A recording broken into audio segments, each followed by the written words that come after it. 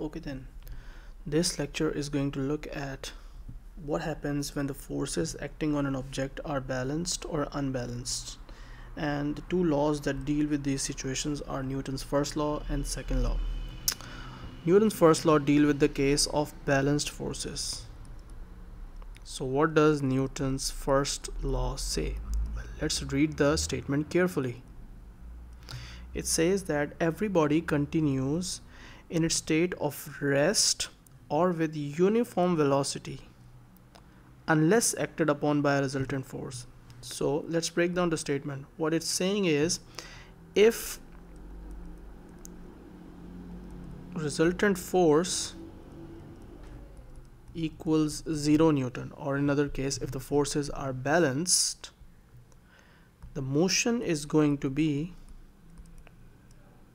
two things. It can be either of two things. One, if the object was already at rest, it will stay at rest, and if the object was moving with some velocity and in some direction, then it will continue with that same speed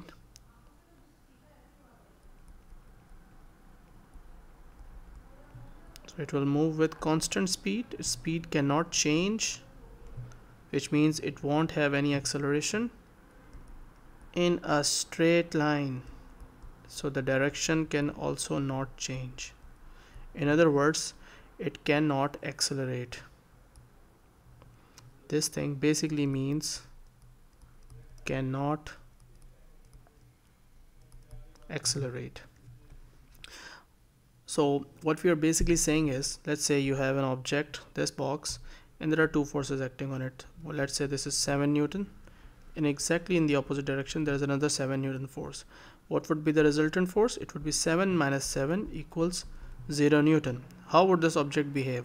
Well, if it was already moving, it will continue moving in that same direction with that same speed. If it was already at rest, it will stay at rest. This is what the Newton's first law is telling us in the case of balanced forces. Now the case of unbalanced forces is dealt with Newton's second law, and it says that for an object of constant mass, its acceleration is directly proportional to resultant force. So basically what we are saying is that if resultant force is not equal to 0, so it's something other than 0, the forces are unbalanced now, then the motion can be following things. Either you can speed up or you can slow down, or you can change direction as well. In other words, what we are saying is that all these examples or all these instances are representing one thing, and that is acceleration or deceleration. We have looked at the topic of acceleration before, and this is exactly what we wrote down before as well. To speed up or to slow down or to change direction basically means to accelerate. Now we can actually calculate the value of that acceleration if we know the resultant force, or vice versa, and provided we also know the mass of the object. And according to the law above, we can write down the following things. It says that the acceleration is directly proportional to force, but mass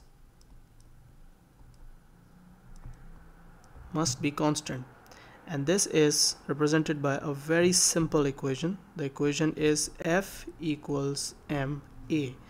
Let's write down everything important in this equation. F is basically the resultant force,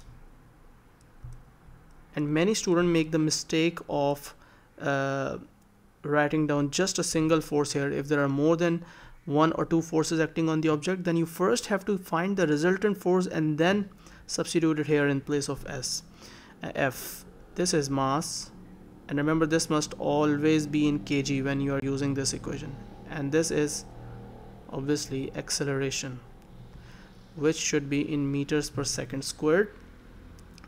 Now, just to remind you that acceleration could be calculated with the formula A equals V minus U over T for objects that were moving in a straight line, and if they were speeding up or slowing down, we could calculate the acceleration using this formula. So in many of the problems, these two formulas might be used together. And let's take an example of an object here.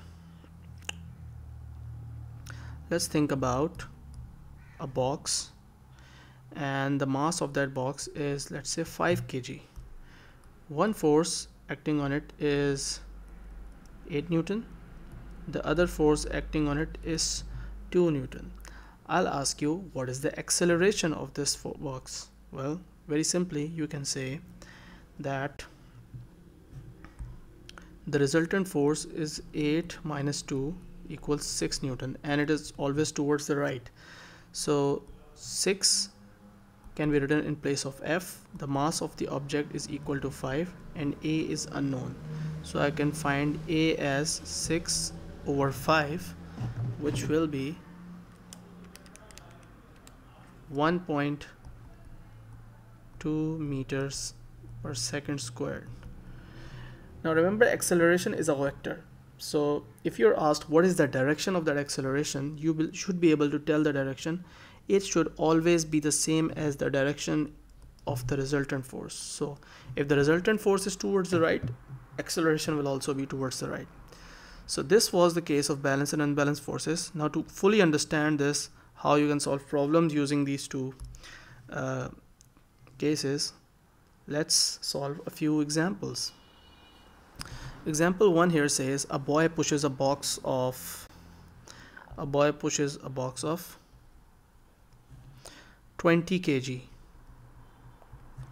with a force of 50 Newton.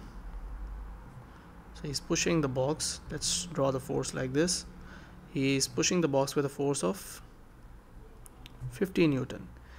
Calculate the acceleration of the box. Assume there is no friction. So if the box is on a floor, we are assuming that there is no friction between the box and the floor, and it's just one force acting on the box. Well, again, we're going to use the formula F equals ma. Think about what is the resultant force. There's only one force acting on the box in the horizontal direction, which is 50 Newton. So you'll just go with 50. What is the mass of the box? It's 20. So acceleration can be found very easily by 50 upon 20, which should give us 2.5 meters per second squared. And if I ask you what is the direction of that acceleration, draw a diagram to represent the acceleration. Well, that acceleration is in this direction, same as the direction of the resultant force. Let's read this problem now. It says a shipping container of mass 1000 kg rests on a frictionless floor. Okay, so this is our floor, and assuming there is no friction on it, this is our container lying on it, and the mass of the container is 1000 kg. A rope pulls it to the right. Alright, so there is a rope pulling on the box to the right, causing the container to increase its speed to 20 meters per second in 5 seconds. Now remember, it was at rest in the beginning. So in the beginning the speed was 0, now the speed is 20, and it took 5 seconds to increase that speed. They want us to find the tension force in the rope. Now remember, tension force is always there whenever we have ropes or strings stretching. So this will be the direction of tension, and we want to find out how big the tension is going to be. Let's solve this example, part A. First of all, let's try and understand what is the relationship between acceleration, mass and force. Well, we have already learned that formula just now, which is F equals ma. Now we want to find the tension force, which is T, and there is no other force acting on it. Remember, it's a frictionless floor, so we can ignore friction. There is no force acting on the box other than the tension force. So I can replace F with T here. and the mass of the box is given to me, which is 1000. But another problem is that I don't even know the acceleration. So how do I first find the acceleration and then put it into this formula and then come back to this question and find t? Well, we know very well that the formula of acceleration is v minus u over t. If you know the initial and final velocities and the time over which that change occurred, you can find the acceleration. So the final velocity of the box went to 20, and initially it was at rest, and this change took place in 5 seconds. This tells us that the acceleration was 4 meters per second squared. So this I can substitute here again and find out the tension. So the mass was 1000 and acceleration is now 4, which tells me that tension is going to be 4000 Newton.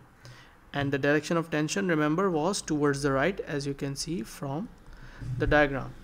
So part A is done. Now what does the part B says? It says subsequently. So it's the same box, same situation, but now something else is happening. Subsequently, the same container is pulled by an additional leftward force of 5000 Newton. So now remember that our tension was 4000 Newton. We just found it. And now there is an additional tension force in the opposite direction, which is supposedly 5000 Newton. They want us to find the resultant acceleration and also state its direction. Well, first of all, we again start with the same formula. What is the relationship between acceleration and force? This is the formula that connects the two quantities. Now remember, there are two forces acting on the box, and we also know the mass of the box. The mass of the box is 1000. We have to find the acceleration, but the resultant force will be the difference of these two forces since they are acting in the opposite direction, 5000 and 4000. So if I subtract the two, 5000 minus 4000, this is what I can write in place of the resultant force. So this turns out to be 1000, but keep in mind the direction of the resultant force. The direction of the resultant force will be in this direction. So because the bigger force is 5000 Newton, so resultant force is 1000, we can divide the mass, and acceleration turns out to be 1 meters per second squared. Since the resultant force was towards the left, acceleration should also be towards the left. Alright, I'll see you guys in the next video.